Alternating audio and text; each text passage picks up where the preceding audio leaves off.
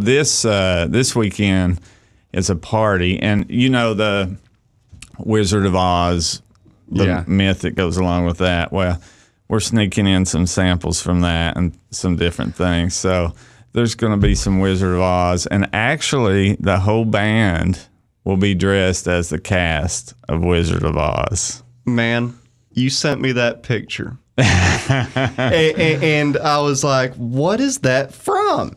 And I even Googled like rock and roll fairy. Yes. I'm like, what is that? And as soon as you just said that right there, boom, it clicked. That is cool, man. Whose idea was that?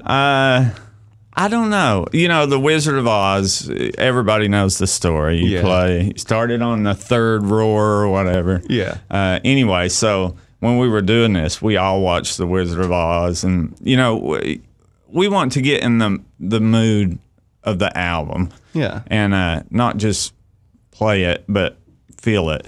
And so we were watching it, and then this was a costume party. Yeah. It's Halloween.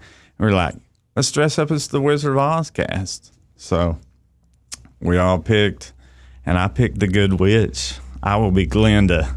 Nice. So did anybody get Dorothy? Oh yeah. Kelly will be Dorothy. Okay, cool. And that'll be cool.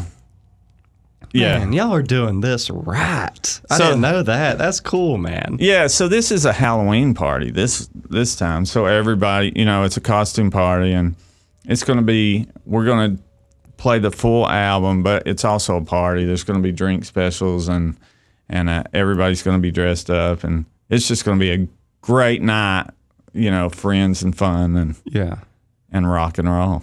It's going to be awesome, man. And like I said, I think that this is just an album that so many people who are into classic rock and just rock in general want to see played live, because unfortunately, we're probably never going to get that chance. Right. I would love for Pink Floyd to come back together and just do one run of tours. I don't care if the ticket is $1,000. Right. I'm buying that ticket. But unfortunately, I don't know if it's ego. I don't know money. Well, there's a lot of factors. Yeah. Probably.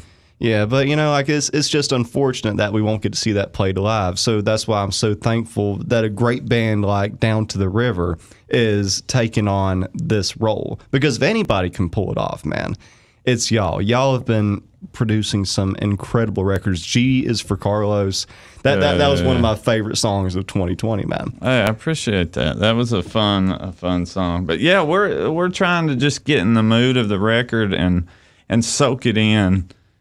And, maybe capture a little bit of the feeling that they had at that, the specialness of that time and that record. And it's fun. Yeah, it's fun. I just wonder, who figured out the Wizard of Oz thing, the dark side of Oz or whatever they call it? Who had that much time on their hands that...